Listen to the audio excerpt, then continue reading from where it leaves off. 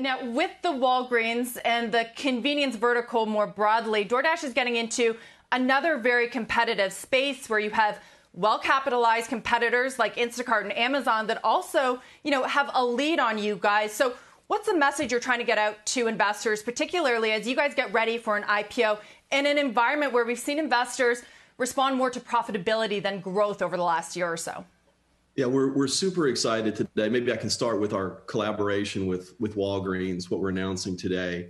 It's going to be fabulous. We have 2,300 items that will be available to DoorDash's customer base. We cover about 100 million Americans. So this will bring, for the first time, Walgreens products in over-the-counter medicine, grocery and household items, and other categories that are totally appropriate for this, COVID crisis that we're in. The other thing to note is that while we're starting with 2,300 items, we're going to rapidly grow that to 5,000 items. So essentially bring the entire Walgreens store to your door on demand. So that's the key thing. One of the things we did in COVID is we shifted into going beyond restaurants and focused on empowering local economies by bringing other things that people want to be delivered to their home. And Walgreens is a perfect example of that. We're going to ramp to cover all of their stores throughout the coming months, and that'll touch 100 million Americans. That's a huge announcement today, and we're thrilled to be in a collaboration with Walgreens. Certainly, and it's a good time for it as we see that demand soar in the COVID era. But Christopher, again, just want to get your thoughts. You're going against some pretty strong competitors in this space, Amazon and Instacart, that have been boosting up their capacity over the last few months in particular. How do you plan on competing in this space? You've also got the food delivery side increasingly going into convenience and grocery. Yeah, one thing that's true of this space, Deirdre, is it's been competitive since day one.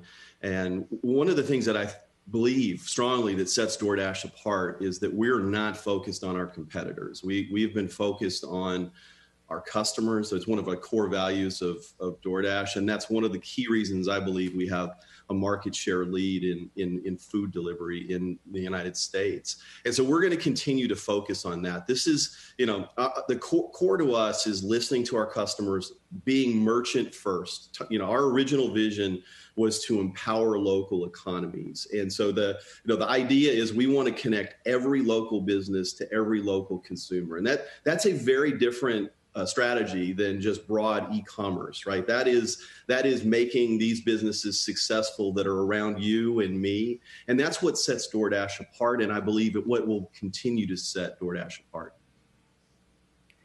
Right, and especially because you guys over the last few years have gone into the suburbs, which I know has been a competitive advantage and let you guys increase your market share. Now, I want to ask you about the action that we have seen in the food delivery market. Grub going to Just Eat Takeaway, Postmates will go to Uber. Is this a net negative or a net positive for you? And what happens next? Is more consolidation needed? Yeah, this is such an early days in this category. We're not focused on what our competitors are doing, and I think that's the right strategy for us. It's we won't rule out potential acquisitions. We did a Caviar acquisition back late last year that's gone incredibly well. But our focus has been on helping our merchants thrive. With great example of that has been what's happened with COVID-19. You may know that we swung into action back in March and April and designed a program called Main Street Strong. This exemplifies what I mean by merchant first.